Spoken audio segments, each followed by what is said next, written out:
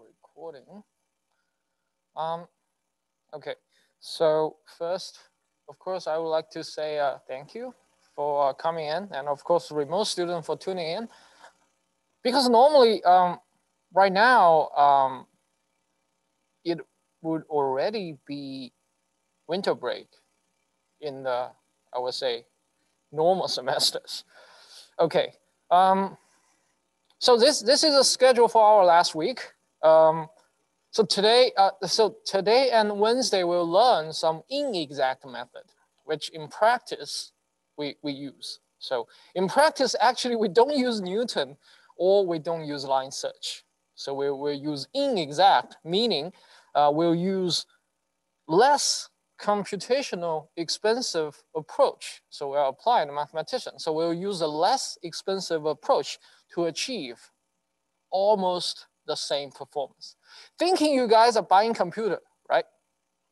So you don't want to buy the most expensive one. It's not, I would say, price performance efficient.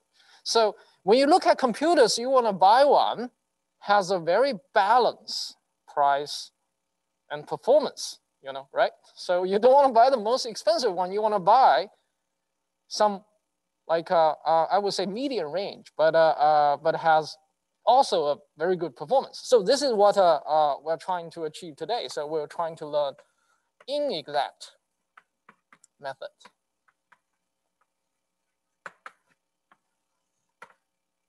Okay.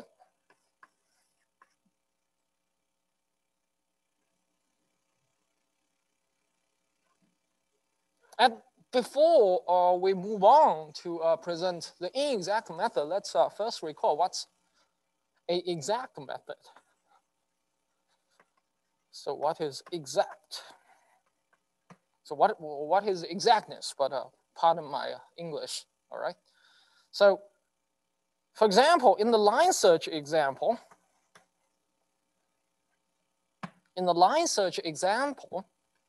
what we did several weeks ago when we derived the line search, what we did was called an exact line search. The reason is because we solved this minimization problem, such that we choose a step size such that our function achieves the minimum along our search direction at the kth iteration. Okay, we solved this problem. And PK, so let me use a new panel. So PK is our negative gradient and is our search direction. So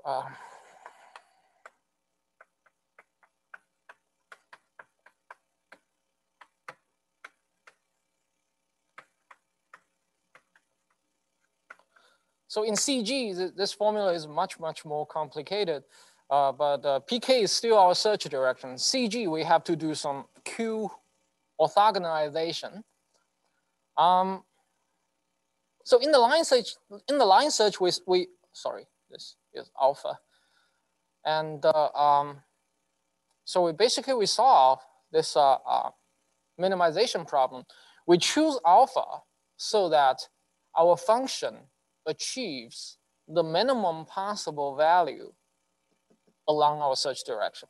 Okay, so if we look at a picture.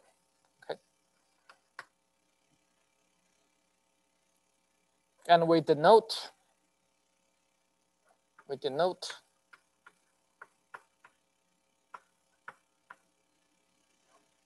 So let me check if the remote students have no problem. Okay, good. So let's denote this phi of alpha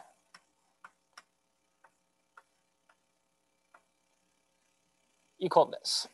Okay. So phi of alpha is basically the function value along this line. So it's a function value, all the function values along this search direction. So I mean, it's possible that first of all, in real life application, f may not be quadratic. So throughout the second half of the quarter of the semester, we were dealing with quadratic f, which means f So this is like a toy model. So a toy model, so our F is 1/2 X transpose Q, X subtract B transpose X, and Q is a symmetric and positive matrix. That's our toy model. Why we call it a toy model is because it's too nice. For that model, we can solve this exactly. We can get exact formula for alpha for general functions. For example, even in our homework that was due last night, the Biot function,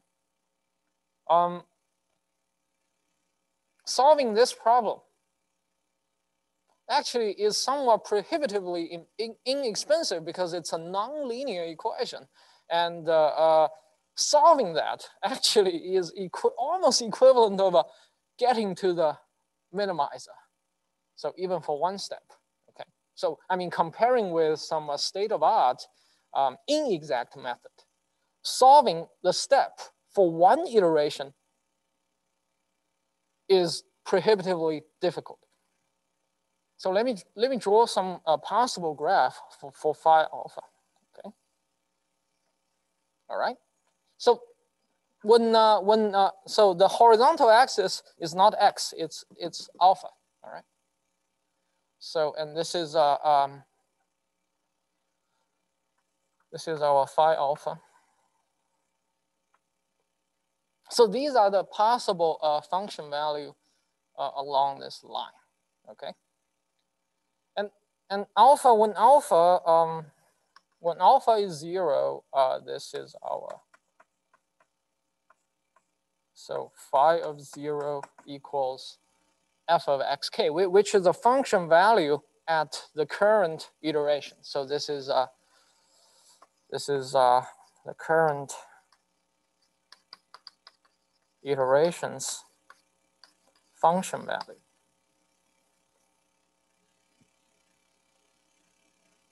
So this is our starting point, all right?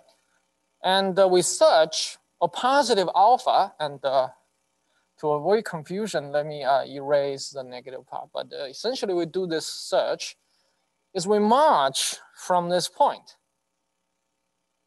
And we go through like a positive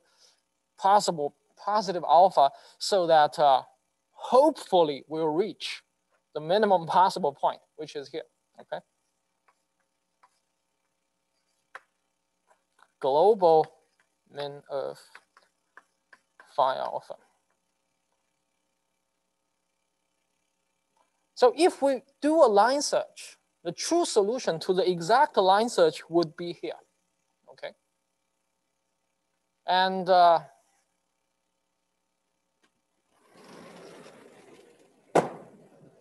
so, and let's recall, how did we do? So, so recall,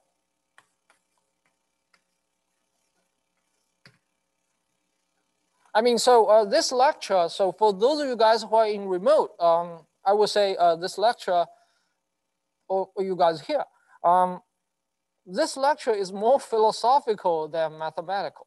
So I would say, so we're discussing like some mathematical methods we learned if they are realistic in real life. For example, recall when we solve, so for this problem,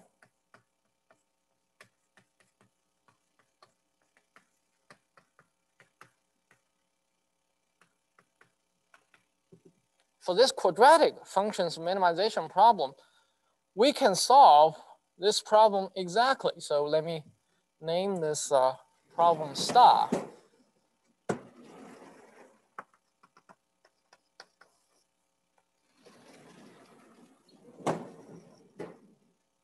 So star can be solved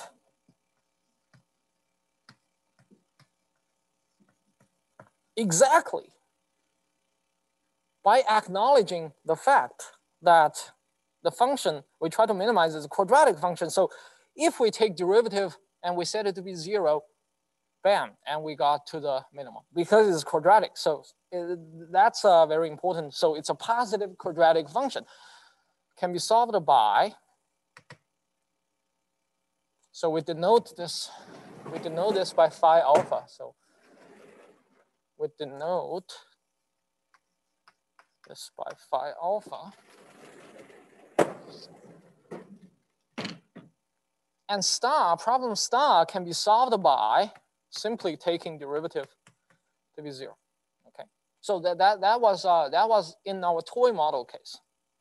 So it's like a physicist that says, okay, so now we are in a vacuum and we're in say at Celsius minus 270, and now we begin our experiment. Okay, so it's something like that. It's, I would say, this is like what physicists call the lab condition. So it's for the toy model. Now, if we look at the real case, I mean, this is not even real case. This is just what I copied from textbook. And real life, things can get much, much more complicated than this, especially in those large machine learning applications.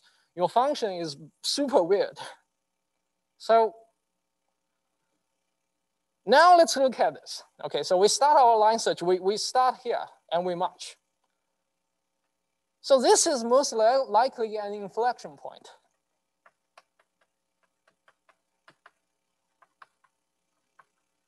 So it's an inflection point because the function changes from, so the second derivative changes from negative to positive, all right? And of course, it's a critical point. The first derivative is 0. So it's an inflection point. It's most likely its second derivative is 0. First derivative is also 0. So we got here, right? It's not even close to the global minimum. And then we're lucky, okay? So we reach actually a local minimum.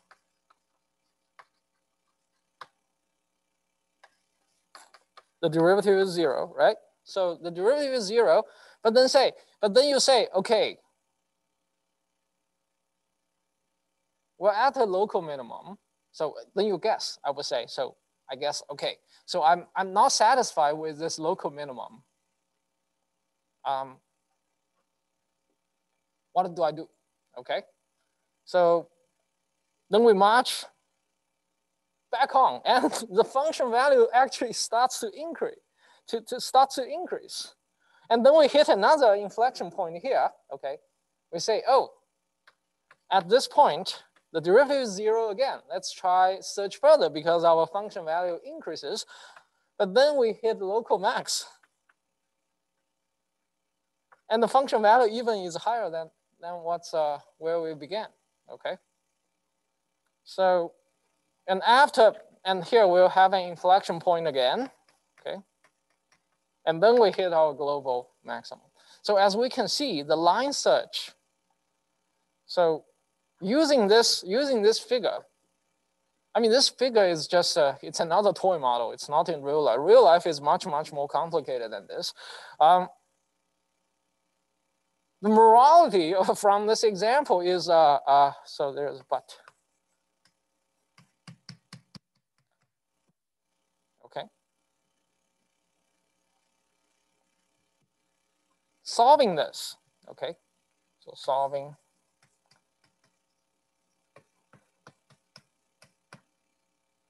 this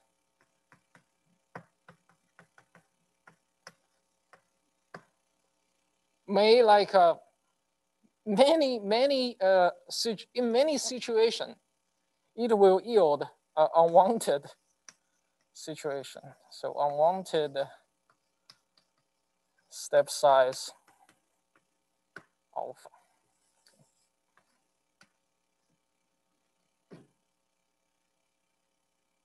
Like I said, this is still a toy model. In real life, our function is much, much more complicated than that. So when f is not convex, okay. So if it's convex, it's a quadratic. It's almost like a quadratic function if it's convex. Then we're in business if we do a line search. But if we see something like this, then it's very bad. Okay. So now,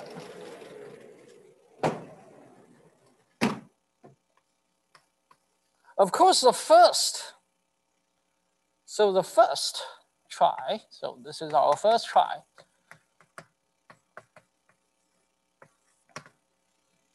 Our first try is to ask. So we have to find alpha such that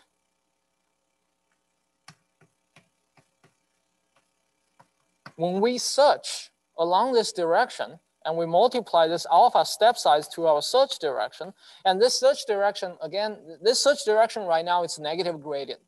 So think it in the simple case. So not our conjugate gradient case. So think in the simple case, this search direction is just a negative gradient. At least we should require, after we march in that search direction, our function value is less than the function value at the current iteration. So I mean, this is a like a reasonable, like we say, a reasonable like assumption or say requirement for the step size. Okay, so we could add this alpha k here because the step size can change every iteration. Now let me draw another simple example. This doesn't even work. This doesn't. So this simple try is we require actually reduction condition. It's called reduction condition. So basically it says our function has to be at least have a reduction at our next iteration. So this does not even work for quadratic function. Think of a quadratic function. So now let me just draw this x versus f of x. Okay. So one dimensional example. This is not phi. This is just x versus f of x. Okay. So for example, so if we're at here, okay, if we take the derivative, so here the function is increasing, right? Here the function is increasing. Think about this is x0. Here the function is increasing, which means the gradient, or say just the derivative is positive. Then the negative gradient is negative. Okay, so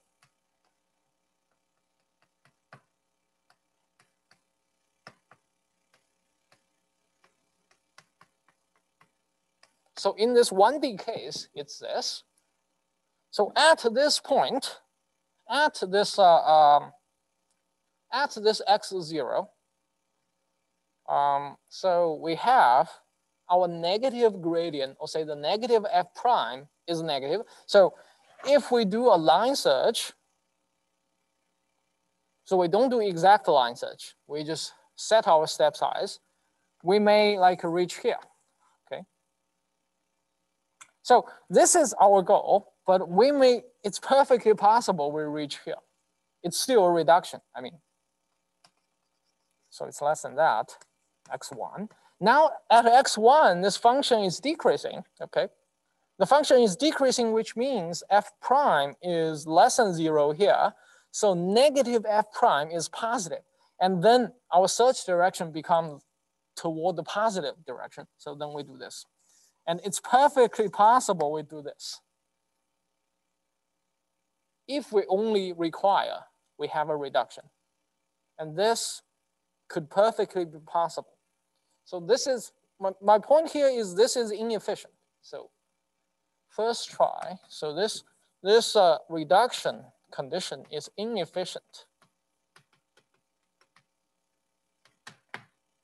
It's because for the quadratic function, it's perfectly, we can have this. And think about CG or even steepest descent. So CG, for a quadratic function, it converges to the true global minimum, quadratic, in at most n steps. So n is the dimension. But here we may, so for example, if we apply CG to a one-dimensional quadratic function, we reach here in one step, okay? So no matter your initial guess, where your initial guess is, if we apply CG to a one-dimensional function, we will reach here in one iteration. I mean, this is actually implied in the homework 5, problem number 1. So if our initial guess subtract the truth minimum is one of the eigenvector, then we reach like our minimum in next iteration. In 1D, it's actually because every difference is an eigenvector, which means it reach our global minimum in one iteration. But as we can see, so my point is this is inefficient because it is not even good for the simplest case. So now let's continue. And I want to use this, I want to use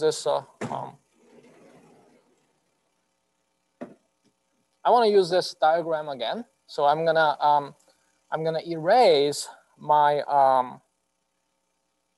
I'm gonna erase some of the caption here.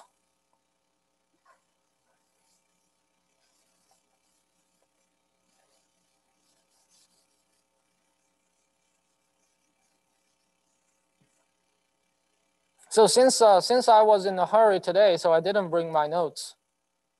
So some notation wise, it may be different from the real notes, but I will try to find my real notes back and to match today's lecture's notation. So we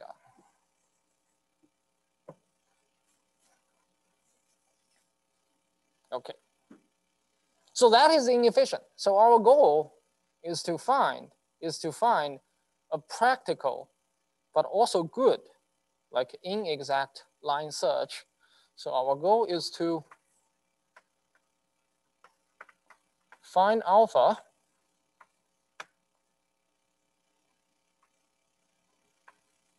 find a good alpha, a good step size, such that without solving this line search minimization problem. Okay. So this is our goal. We want to find, I would say a good alpha. Let's say, we can change actually this. So we want to find a reasonable alpha so that we get a reasonable reduction to our function. So again,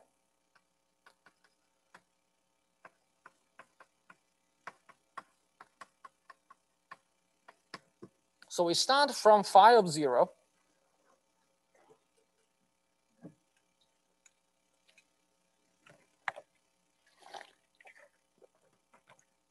So we start from phi of 0 and we march in the right direction. So we solve our minimization for alpha is greater than 0. And so now what we do is we can require, let me name this, so 1, 2, 3, 4. Let me name this panel number 6. And in panel number 5, I'm gonna write a condition.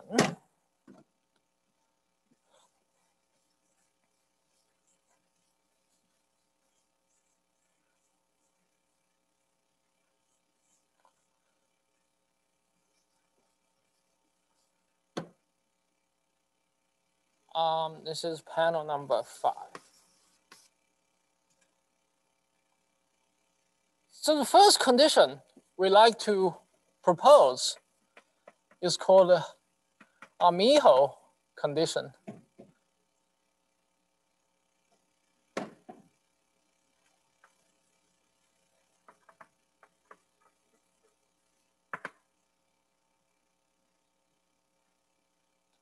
So it's of course discovered by this guy Amiho. And what this condition says is for a constant C1. For constant C1, between 0 and 1, our function value at the next iteration,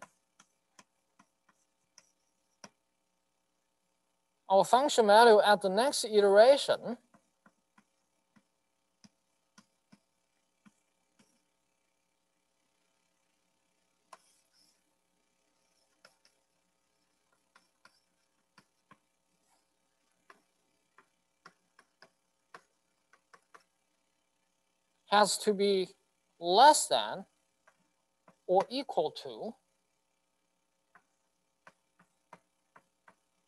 the function value at the current iteration plus C1 alpha k gradient of f of xk. Let me use let me use dot product. Okay. So I think the textbook uses a gradient transpose this one. So let me still use dot product. In the simplest case, when pk, this search direction is the negative gradient. So this actually is a very simple linear function of alpha k. Okay, so or alpha. So think. Let me 6. So 7.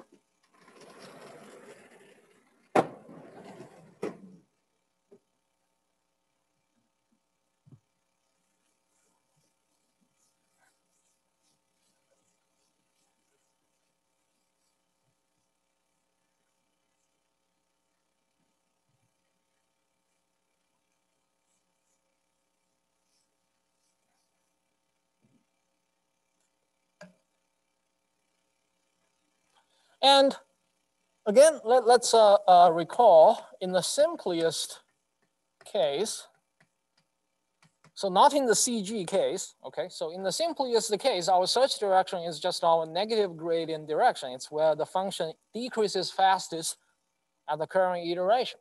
So without considering the previous iterations, that one, the right-hand side, is actually a linear function of alpha k. And this linear function is actually the function value at current iteration subtract the C1 alpha k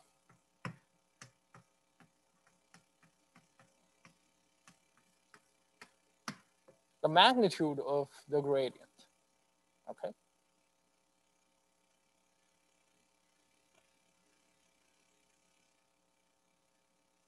So it's an inner product of a vector with itself. We get the magnitude, we get the norm, we get the little L2 norm of this vector. This is a positive, C1 is a positive, as we can see here. This is a linear function in alpha k. So if we draw a line, it may be something like this. Okay. So this is our L alpha.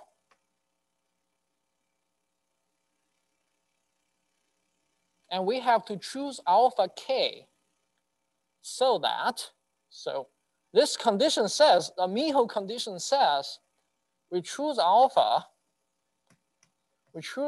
k such that the function value at the next iteration is below this line, okay, is below.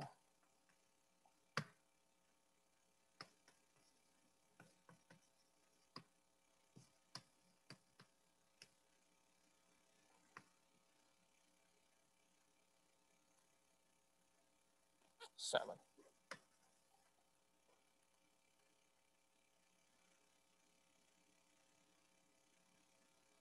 If we use this figure, so that's an interpretation of a Miho condition, and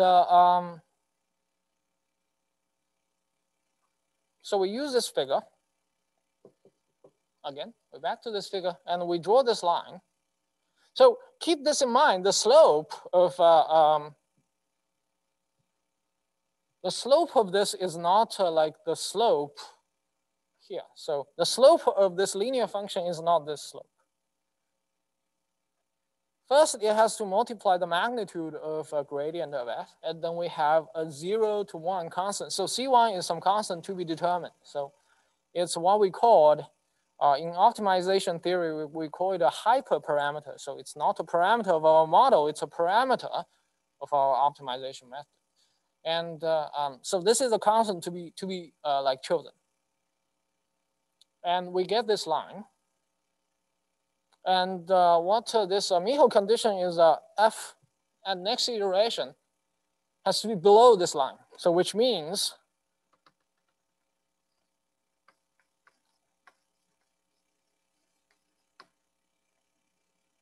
so this part is good, okay? So this part is good. And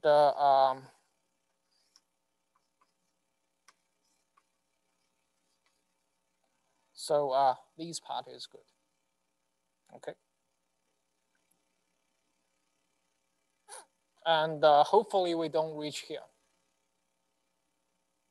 The intuition of the Amiho condition is our line search should at least perform as good as a vanilla gradient descent. So vanilla gradient descent is we just don't do any line search. We just choose our step size small enough. So that's it, okay? So this is our Amiho condition. As we can see, this is not enough. Like I said, for example, in the vanilla gradient descent, so let me use a new panel for this.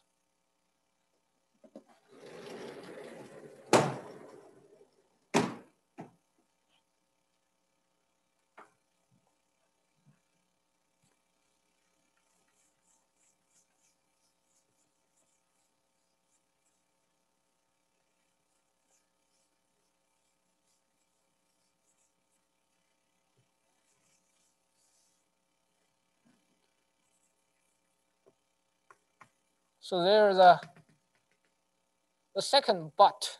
So when we say but, something bad will happen. Like I said earlier, in the vanilla gradient descent, so recall,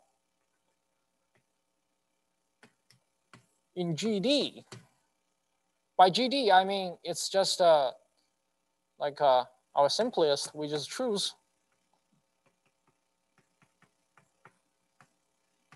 We don't care like how much reduction we will have. We just care a little reduction is fine. Okay. We also keep this in mind when we prove gradient descent. We also use like somewhat, we have to choose alpha kind of small. So what happens here is alpha can always be chosen small enough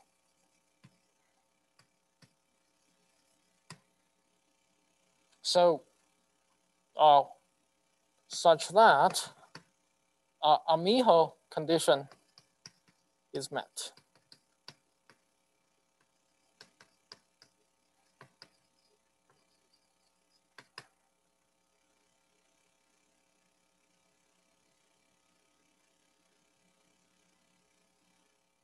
If we choose alpha too small, it's like we're standing still. So I believe if you have experimented various, so there is actually one step size to choose in Newton CG method for the Biot function. I'm not sure if you have tested various step size yet, but for Biot function, it's actually very hard. So if you try different initial point, Biot function, the method, like I said, Newton CG is already a state-of-art method, but still it takes quite a few iterations to reach near the the global minimum. Like I said here, we can always choose a step size small enough so that a Miho condition is met. And a Miho condition is like a first order condition. The second one is actually, so then we propose 7, 8. Then we propose another condition. So let's keep that panel. And let me erase this panel.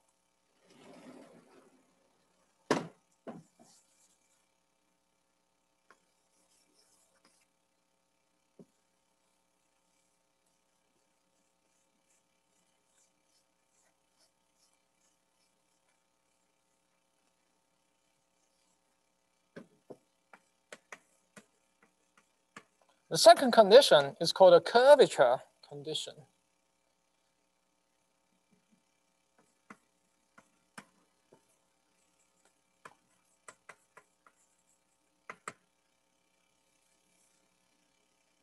And we have to choose another constant, C2.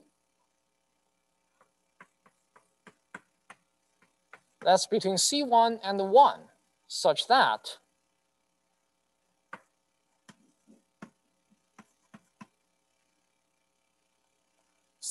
the gradient at the next iteration, okay,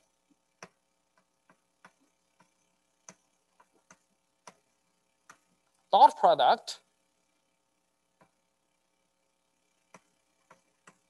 with this pk, which is our search direction, is greater than or equal to C2 times the gradient of f of xk, dot product with pk.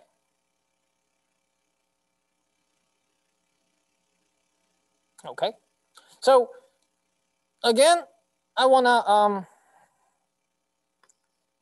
remind you guys, in the simple case, when pk is negative gradient, this term is negative, okay? When we say this is greater than that, we want this to be less negative.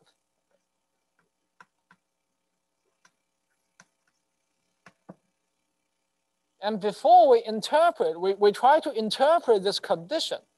So before we try to interpret this condition, we'll use this figure again.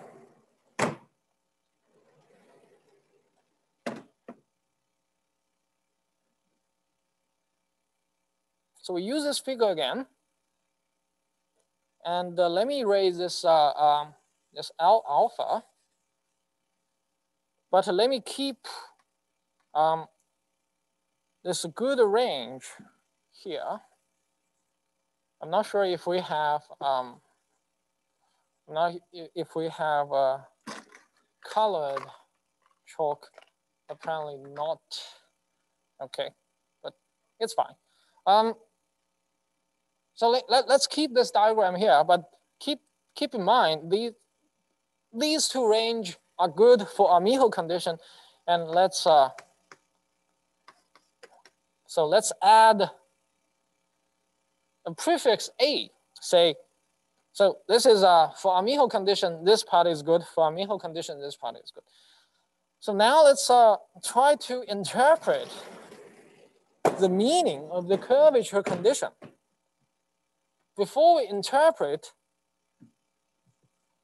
let's first look at what is phi of A, phi of alpha, okay?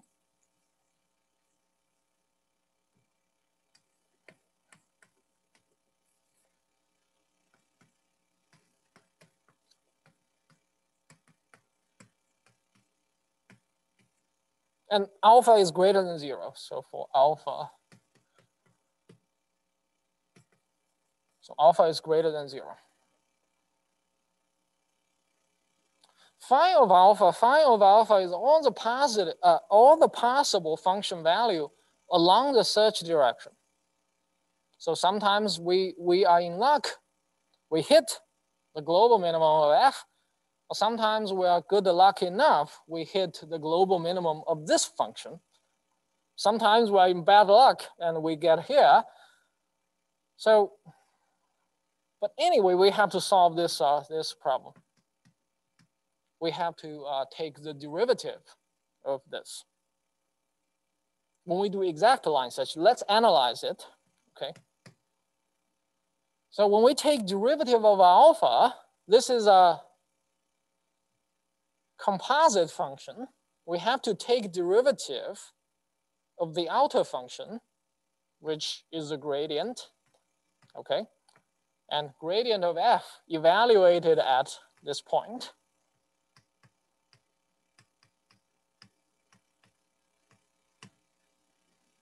And then dot product with the derivative of alpha in the inner variable. This has nothing to do with alpha, so it's only our search direction is alpha. So it's the gradient of f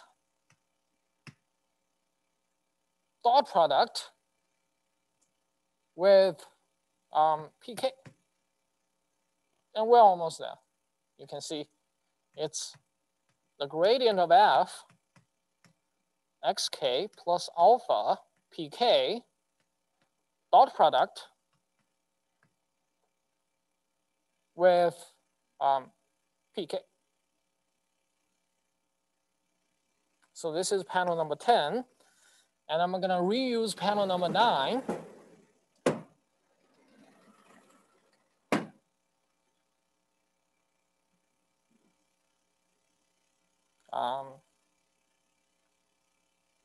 Okay, let me erase this.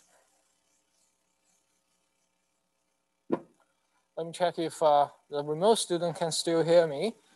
Okay, so nothing in the chat, so I assume it's good.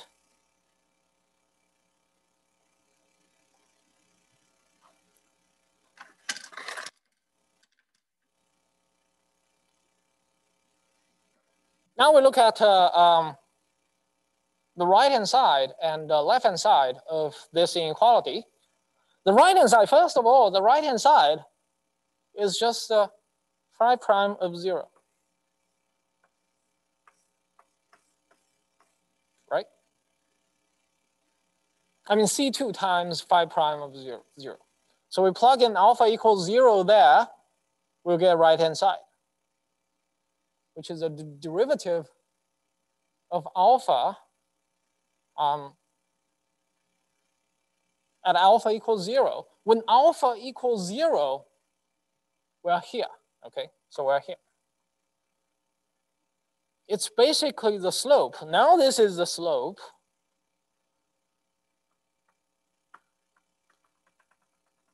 So now this is the slope of our phi prime of alpha. I mean, it's a value, but I'm drawing a line having this as a slope. It's a negative number, by the way, because as we can see, it's negative.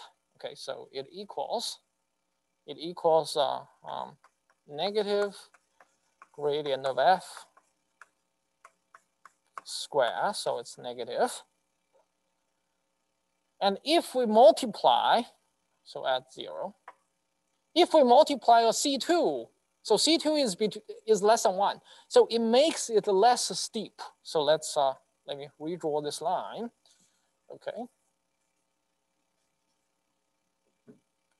If a line has a slope of a phi prime of 0, it would be tangent to this curve at this point. But we multiply a C2, which is between 0 and which is between C1 and 1, it's less than 1, it makes it less steep. So that's why we may have something like this. Okay, so this is a C1, so a slope, I'm sorry, a line with slope C1 times C2, my bad. C2 times phi prime of 0. So that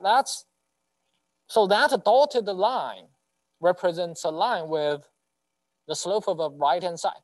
Now let's look at the left-hand side. Left-hand side actually is exactly the expression over there.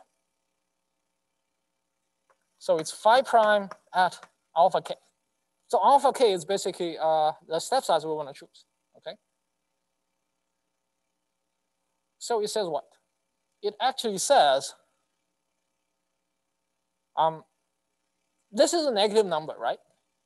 In order that the slope is greater than a negative number, it means the slope is less steep than the slope of like C2 times this guy. So it says, so actually it's less steep than the right-hand side.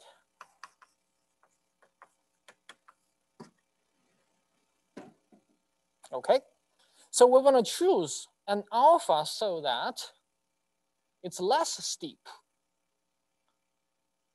So our slope is less steep than the right-hand side. Okay, so I'm almost finished.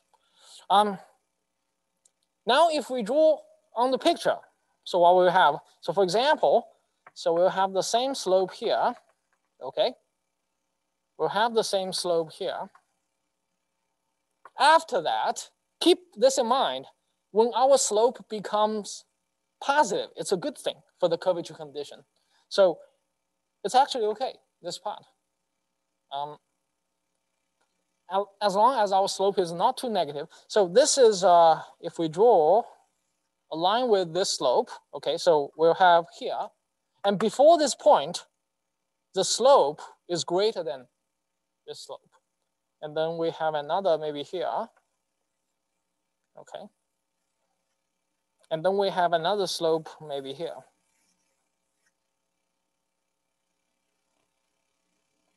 Now, if we check the slope condition, or say the curvature condition, this part is bad because it's too steep. So this part is actually good.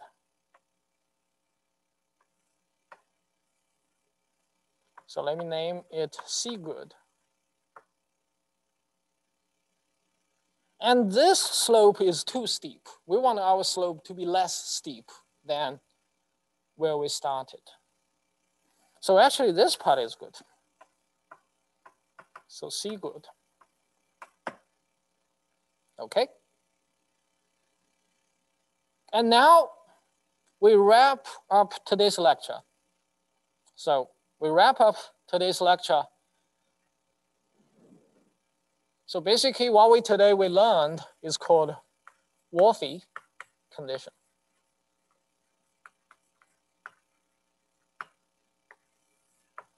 So it's an inexact line search. We choose alpha such that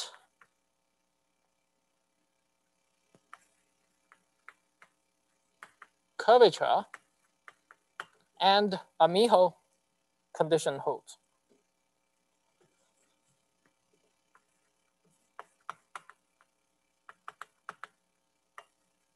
Actually hold. Okay, so we have two conditions. And this basically wraps up today's lecture.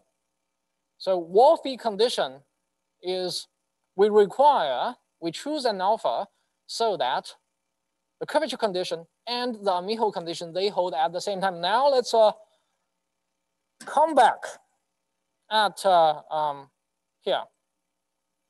It's basically, so it's intersections of the A good range and the C good range. So now let's look back at our function graph again. So A good is from here to here, but C good is only from here to here. So the first intersection is this part.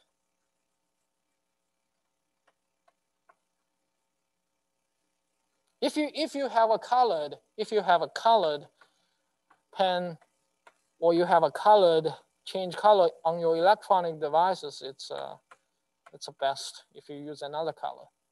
So this is the first, this range is the first good step size for our alpha. The second one, as we can see here, is A good, and here is C good. So it's actually from here to here.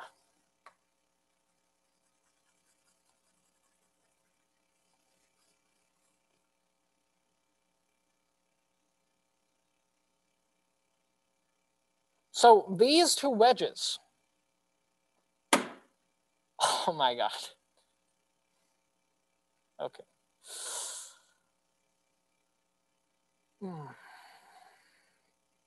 So these two wedges are the step size so that our Wolfe condition are met. If we apply Wolfe condition, so we'll reach here or here. So next time we'll continue. So this inexact. So we'll analyze Wolfe, and if we have time, so we'll go through Goldenstein and inexact Newton. So by the way, our Wednesday lecture is our last lecture because, like I said, because we used one lecture, we moved it to the evening so that we could have an evening exam. So Friday lecture is canceled due to I like borrow one lecture from you guys. Okay. So that's it for today. Okay. See you.